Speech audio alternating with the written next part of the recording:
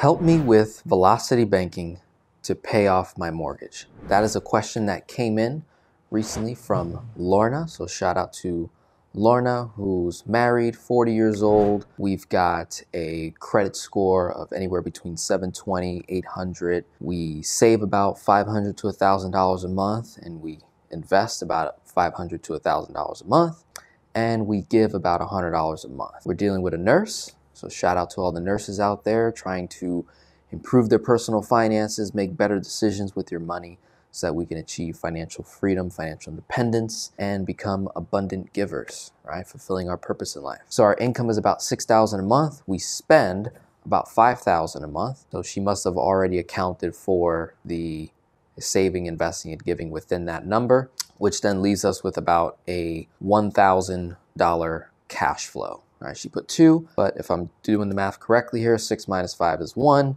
So maybe that was an error on her part. Either way, so I'm going to assume $1,000 in cash flow, $1,000 saving per month, $1,000 investing per month, and then that 100 in giving, working in the nursing industry. So that question, right, when you fill out my contact form, I have you guys, explain to me in detail, how can I serve you? How can I help you? So she went right into velocity banking to pay off the mortgage. First thing that I do, I'm not gonna force velocity banking into someone's financial situation. So I first want to make sure that velocity banking makes any sense whatsoever to even do that. What if she has a 2.5% mortgage and the interest rates right now, prime, is around 8.5%. So your average personal line of credit is going to run you anywhere between 8.5 to the 12% range, and then most HELOCs right now are in the 7, 8, 9+% range. With an intro rate, we can usually get somewhere around 4 to 6%, right? But we have to have really good credit. We have to have a home. We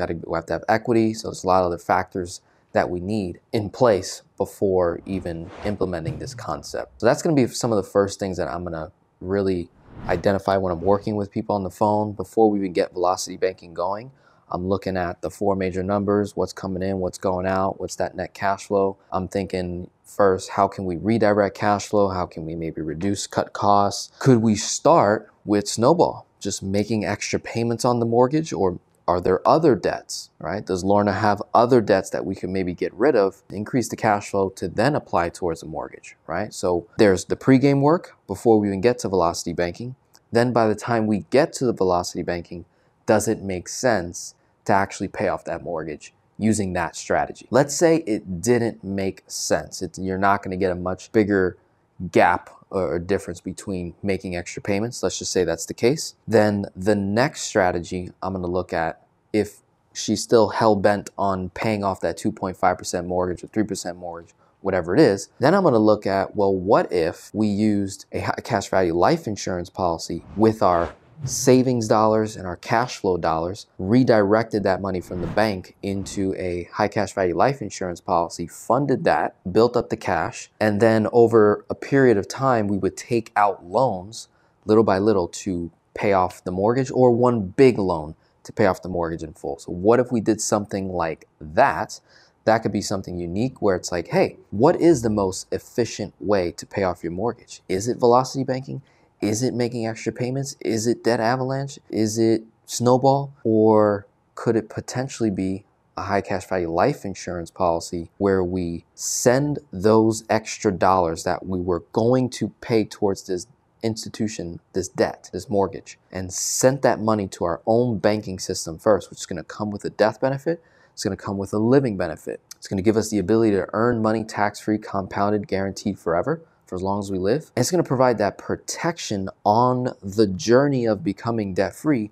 We now have a life insurance policy to protect us in the event something happens to us. In the event I get cancer, in the event I get terminally ill, whatever the case may be.